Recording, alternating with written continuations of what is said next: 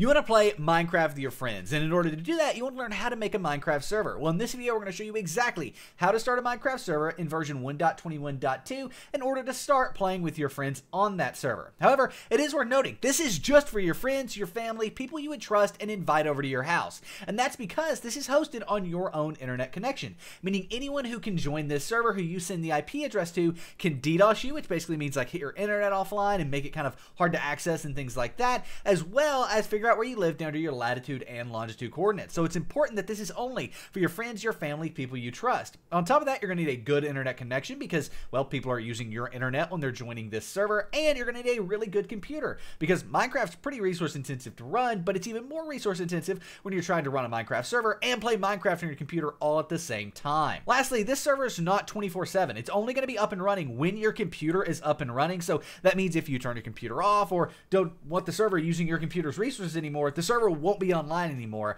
and that's because it always has to be online and running in order for someone to join it, meaning it's not 24/7. Lastly, you'll also need some kind of tech skills usually. There's an over 20-minute video linked in the description about all the things that can break in a Minecraft server and how to fix those, and we try to prevent as many as we can as we're setting up the server, but still, some tech knowledge can be helpful when running a Minecraft server. So what if you don't have to worry about any of that though? What if you want a server that's easy to set up? You don't have to worry about, DDoSing or anything like that. You can make it public or private, meaning you can keep it for just your friends, but you don't have to worry if your friend sends the IP address to someone you don't trust, them joining the server and figuring out where you live. That's not a worry. And what if you don't have to worry about your internet connection or hardware or anything like that, and you want just the best Minecraft server experience possible? Well, that's where our company, SimpleGameHosting, comes in.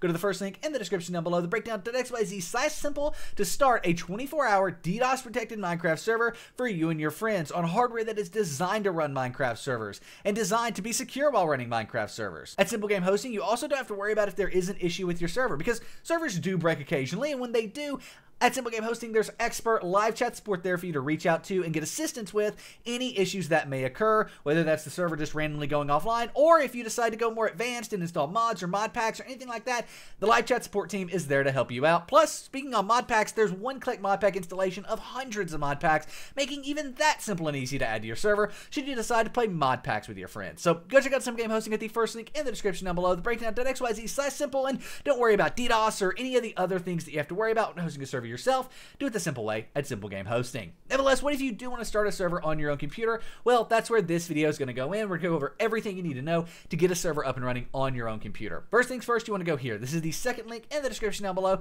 That will take you to our in-depth guide on getting a Minecraft server. This is all in text format. The video you're watching right now will be up here unless a newer one's out, and then that'll be up here at the top. The video at the top is always the most up-to-date video we have. Same thing with this article. We update it every time we need to in order to make sure it's always as up-to-date as possible. When you're on this page, though, go ahead and click on the Download Minecraft button to go to Minecraft's official download page for your server. On this page, click on this green Minecraft_server.1.21.2 link, right? So this is Download Minecraft Server here. When you click on that, it will go ahead and start downloading the Minecraft server jar. You may need to keep or save this file here like we are. It's 100% safe to do that because this is Minecraft's official website. If you've downloaded Minecraft, you've downloaded something from here before. Now we want to go ahead and minimize our browser and find the file that we downloaded. Now for me, that's going to be in my downloads folder. So if I go to my downloads folder here, there it is, the server.jar. Move this to your desktop just for ease of use. And if it doesn't have .jar at the end, that's okay. As long as it says server, you're good to go. Now once this is on your desktop, go ahead and right click and create a new folder and title that folder Minecraft 1.21.2 server, because that's what we're making. And then you want to go ahead and move the server.jar into this folder. Now, all you've got to do to start this server is double click on this server file. If it doesn't say .jar, by the way, you can go up here to the top, click view, and then make sure file name extensions are checked, and then you will see .jar there.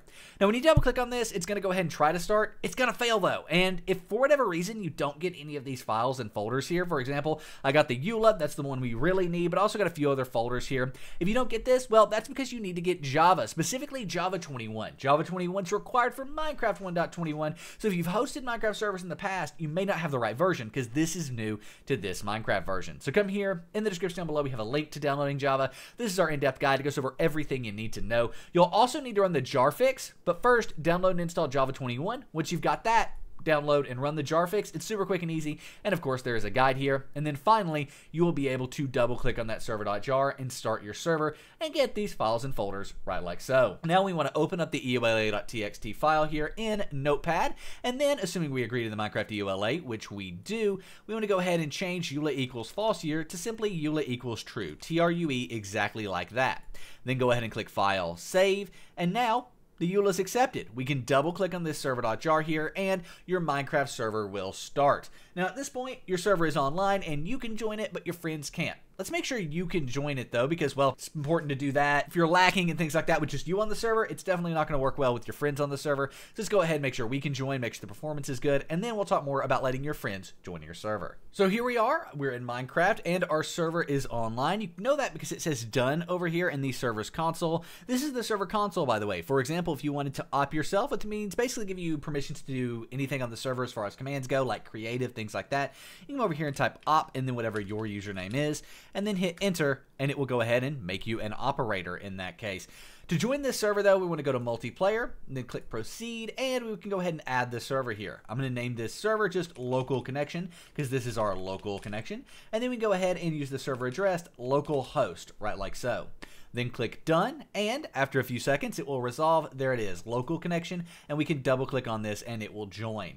Now, you're the only person that can join the server this way. Like I said, make sure the server performs well, doesn't lag, all of that stuff, and this is actually performing very, very well in my opinion. So we could go ahead and add our friends or allow our friends to join this server.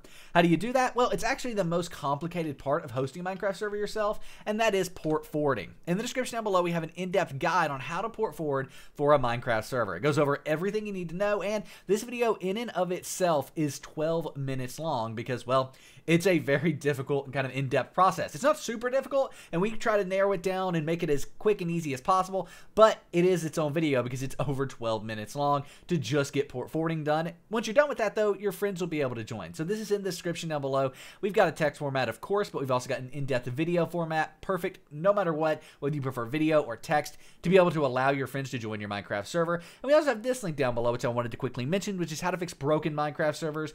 There's tons of ways a Minecraft server can break. This goes over all of the most popular ones that are out there, how to fix a broken Minecraft server, and it goes over, like I said, all of the most popular ways that servers can break and how to fix them. But nevertheless, once you port forwarded, your friends will use your public IP to join, and they'll be able to join right on into your server. If you have any questions, let us know in the comment section down below. If this video helped you out, give it a thumbs up, and enjoy playing Minecraft with your friends. We'll see you in the next video. I'm out. Peace.